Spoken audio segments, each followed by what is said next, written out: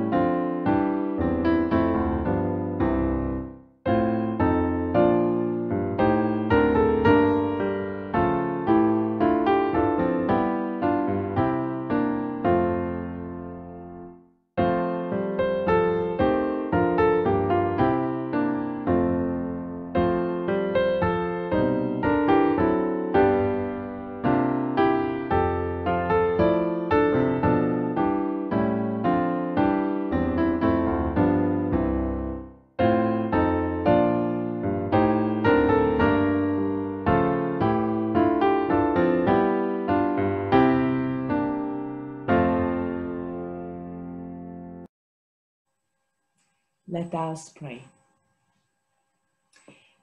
Almighty God, your majesty and glory surround us here. We come together to celebrate your presence. We come together to offer you songs of praise and worship. We come to rejoice in your mighty acts and to retell the story of your goodness. The story of your goodness that comes with us throughout history and in our own lives. Forgiving God, We don't always know how we got to where we are.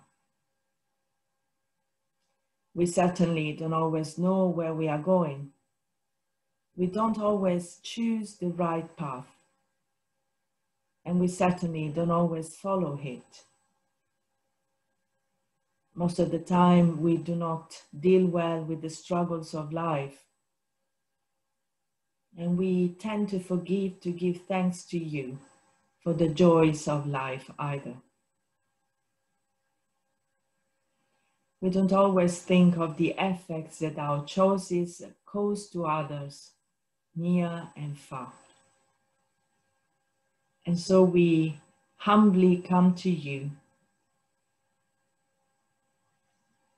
declaring that we are selfish, but also saying how much we need your forgiveness. And so, Almighty God, reassure us and hold us within your forgiveness.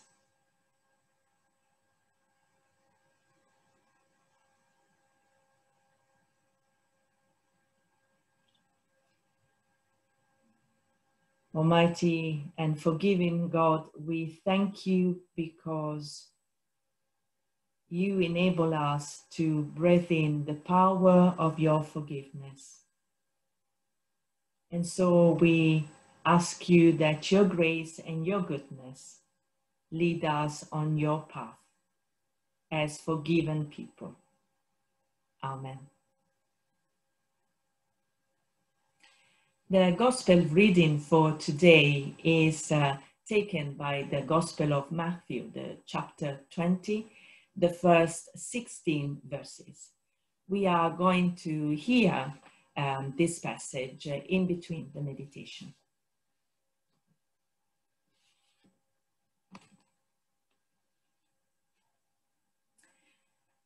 For the kingdom of heaven is like a landowner who went out early in the morning to hire laborers for his vineyard. After agreeing with the laborers for the usual daily wage, he sent them into his vineyard. When he went out about 9 o'clock, he saw others standing idle in the marketplace. And he said to them, "You also go into the vineyard, and I will pay you whatever is right." So they went. "Hi, mate. My name is Bob the Shark. I am a builder. I am married and have 3 children. I have been a builder my whole life. People call me Shark because I always make my way. I work hard, I know that I'm good, and I'm proud to say that I elbow my way through. Once work is done, I go back home, enjoy a beer with wifey, and play with the new Xbox with my children. Man, it was expensive, but hey-ho, they are so happy about it, and I do work hard."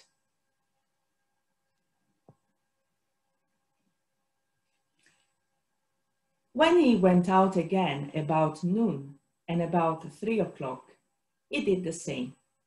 And about 5 o'clock, he went out and found others standing around. And he said to them, "Why are you standing here idle all day?" They said to him, "Because no one has hired us." He said to them, "You also go into the vineyard." "Hello, my name is Dar. I am new here. I have arrived after a long and exhausting journey. I am looking for a job. I am married and I have 2 children. They are the apple of my eye. I am a doctor, but in this moment, every job is good for me if it allows me to send money back to my family. Unfortunately, no one wants to hire me, even if they are looking for builders. There is always someone who is better, speaks better, knows the right people. By the time I arrive at a place, there is no work left. I am becoming more and more desperate. What am I going to tell my wife this evening on the phone? I am their only hope.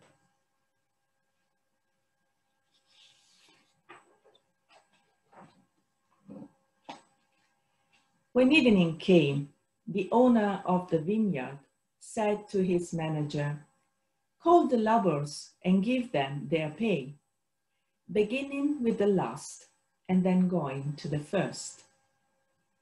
When those hired about 5 o'clock came, each of them received the usual daily wage. Now, when the first came, they thought they would receive more, but each of them also received the usual daily wage. And when they received it, they grumbled against the landowner, saying, "These last worked only 1 hour, and you have made them equal to us, who have borne the burden of the day and the scorching heat." "No, mate, this is not right. This is not how you do business. I am the shark. I work hard and you pay me accordingly. This is how it works. I woke up at 4:30 a.m. in order to be here on time. This is not fair. They think they can show up whenever they want and find a job. And now this. Honestly, I cannot even talk. I am so furious. Those layabouts. I can't believe that they have received the same money that I have, but worked only a few hours. That money has my sweat and my name on it."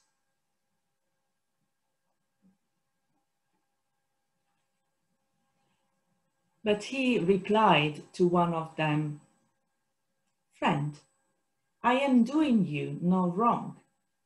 Did you not agree with me for the usual daily wage? Take what belongs to you and go. I choose to give to this last the same as I give to you." In a fair world steered by financial and economic interests, we are encouraged from the very beginning of our lives to invest in our education. Do your best, study hard, walk the extra mile, and one day you will succeed. Do not be a loser, do not be a slacker, or you will be crushed by someone else. Feel entitled to do whatever it takes to get the best job, the best position.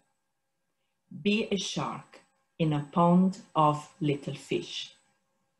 After all, it is only fair that you get what you deserve.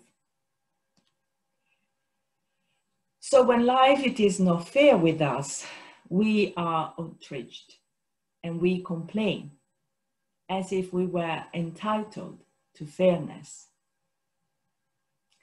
However, in today's parable, the landowner is not unfair. He does not underpay or give less than agreed to the first workers. He gives what he has promised to give.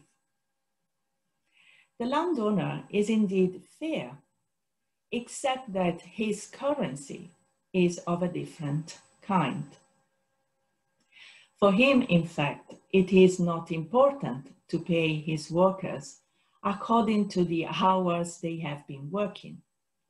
He pays his workers according to a logic that respects their dignity, enabling them to go home and give food to their family, giving them the hope for a better future. This is the goodness of God, a goodness that does not really care about degrees and connection, a goodness that it is so counterintuitive that we call it grace. A goodness that we have received so many times, and yet, inexplicably, when given to others, make us outraged. Dar, my friend is calling me, and yet I cannot move. My eyes are full of tears. My heart is pounding. I was already surprised that the landowner gave me the job without asking or judging the fact that I arrived so late. But this, he has paid me 12 times more than I was expected. I can send money home. I can have something decent to eat and even share it with my neighbor. I am so happy that it makes me feel like singing and dancing. I'm going to have a party tonight.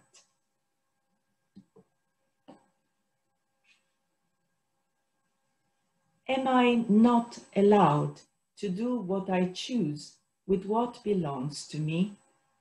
Or are you envious because I am generous?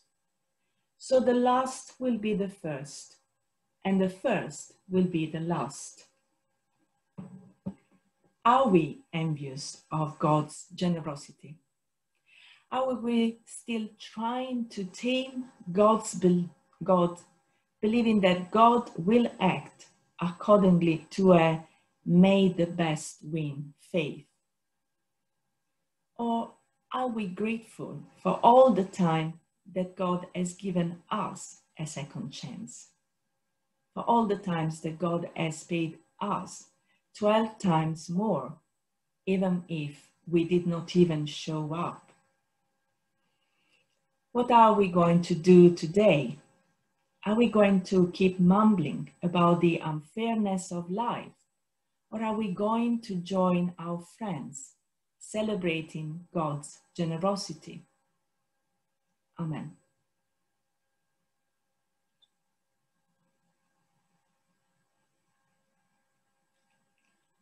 Let us now join together for our prayers of intercession. Let us pray. Eternal, ever-living, ever-present God, in the struggles and joys of this day, we pray. We pray for those who are overburdened, weighed down, demoralized, fearful, or desolate because of what life has thrown at them.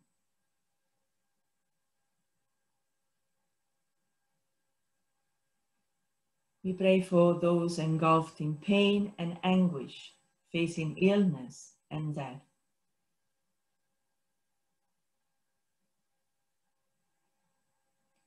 We pray for those troubled in mind and spirit, who find no peace or calm.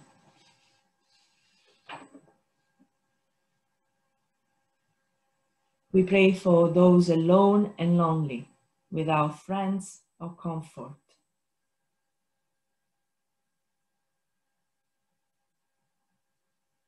For those frightened and bewildered, who see no direction or purpose in their lives. Eternal, ever-living God, we ask you to bless them and to bless us. We ask you to enable us to notice, share, and rejoice in your goodness. Help us to appreciate all the second chance that you are giving us, and help us to share it with others. Help us to be so brave that we can take away of a little bit of our richness, of our privileges, if this helps others to have a life in dignity and full of hope. We ask you all this prayer in the name of Jesus, our Savior. And we answer to you but saying together the prayer that Jesus has taught us. And please feel free to use whatever version of language you feel more comfortable with. And so we pray by saying, Our Father in heaven, hallowed be your name. Your kingdom come, your will be done, on earth as in heaven. Give us today our daily bread. Forgive us our sins, as we forgive those who sin against us. Lead us not into temptation, but deliver us from evil. For the kingdom, the power, and the glory are yours, now and forever. Amen. Let us now sing our final hymn, hymn number 518. Father, hear the prayer we offer.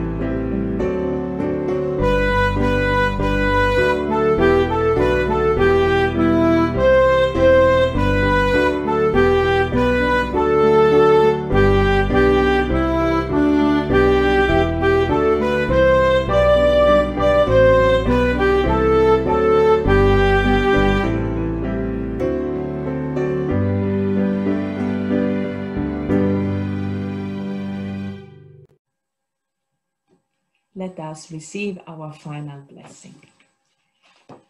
Go out from here as workers in God's upside-down kingdom, where the last are the first and the first are last, where needs are met in miraculous ways, and there is grace enough for all.